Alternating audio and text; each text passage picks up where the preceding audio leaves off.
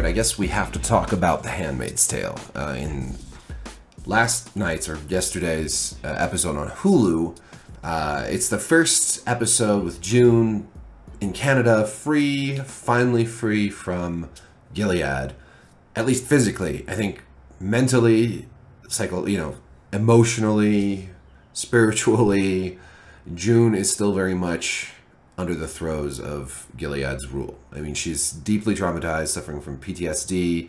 She's all messed up. Like Moira says at one point, what happened to them left them all like fucked up about sex. But not just sex, just about relationships, about, their sense of security and safety, their sense of belonging.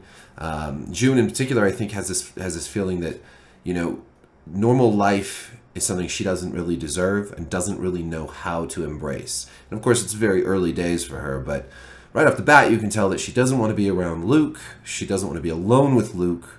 That makes her uncomfortable. Maybe not because she's like literally afraid of him, but just doesn't know how to go back into an intimate relationship with him, sexually, emotionally, etc., etc. So she does what she can to kind of avoid that, including inviting Rita and Emily over and just, going with Moira when Moira tries to give them some alone time, whatever she can do to get away from that. And at one point in the episode, she cannot sleep. She goes to the embassy and confronts Serena. And this is actually a really powerful scene. I think Elizabeth Moss does a really good job. She's just so angry. She just really lets Serena have it. Serena thinks she can make amends. And June makes it very clear that this is not going to happen. And it's a powerful scene. And I think June at the end of this feels very empowered. It feels sort of like, not revenge, but like finally she's been able to say her complete truth to Serena and really, really let this horrible human being know how she feels. And Serena is a deeply, deeply horrible person. Probably a sociopath, certainly an empty, vapid, self-obsessed human being. And it's interesting because June really seems to loathe her and hate her more than anyone else, including Fred, who is, not a great guy. Anyways, after this, getting to the meat of this discussion, after this, June goes home and has sex with her husband. And this is a surprise because earlier, of course, she couldn't even, kiss him without feeling really, really uncomfortable. But this adrenaline, this rush that she has, she kind of rolls with that, and she goes home, wakes him up, kisses him, strokes him, mounts him, and he tries to touch her. She pins his hand down. He starts to say, wait, and she covers his mouth and then proceeds to climax. Luke doesn't seem to have a great time, and a lot of people are saying, well, this is rape. June must have raped him. She pinned his hand down. She wouldn't let him say no. No means no. And then she continued to have sex with him even after he said, wait. I think that we have to be really, really careful when we start talking about rape. Because to me, this scene was very awkward and clearly was more about June's own, power and agency rather than an intimate romantic moment with her husband. I think that, watching this from, I guess, a man's perspective, considering that this was a man who was apparently being assaulted here, I think it's perfectly normal to feel, first of all, to feel surprised when you're woken up to have sex, because, that's kind of surprising because you're asleep and then suddenly you're awake. And I think it's that this particular encounter, there's so much baggage, right? They haven't had sex in years. They have barely been intimate. She's barely been home. And then all of a sudden it's happening.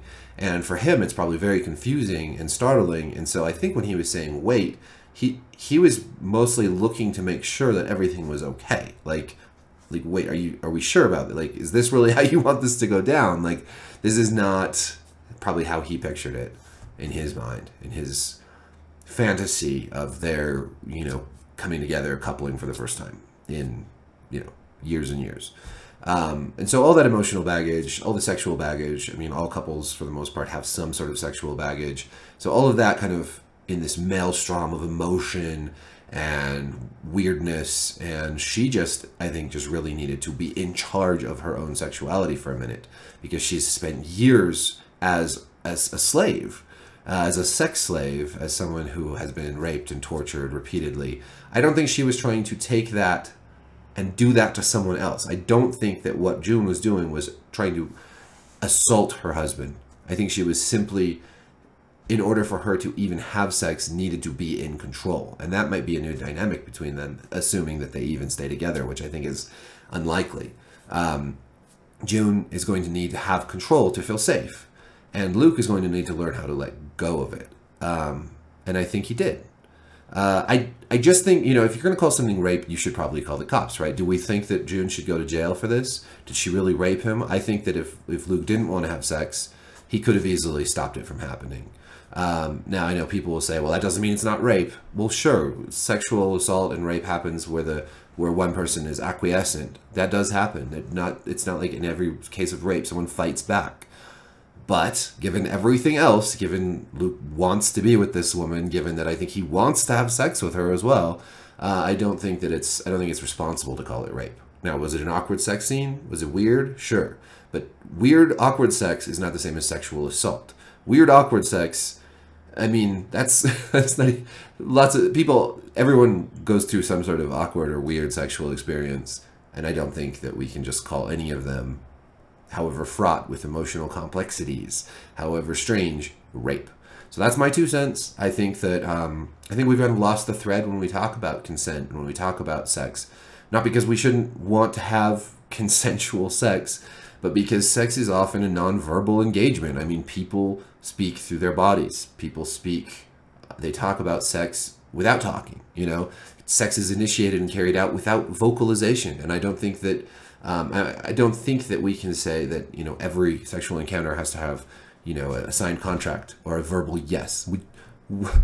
Would you like to have sex with me right now? Yes, I consent to that. That's not sexy talk, right? That's just not human nature. The mating ritual is it's as much instinct as it is logical thought. I mean, the logical thinking brain is the sex destroyer, right? So this is a tough question. I mean, maybe I'm wrong, maybe that was rape, but I really see that more as a awkward, difficult moment for Luke, but something that maybe was also empowering for June.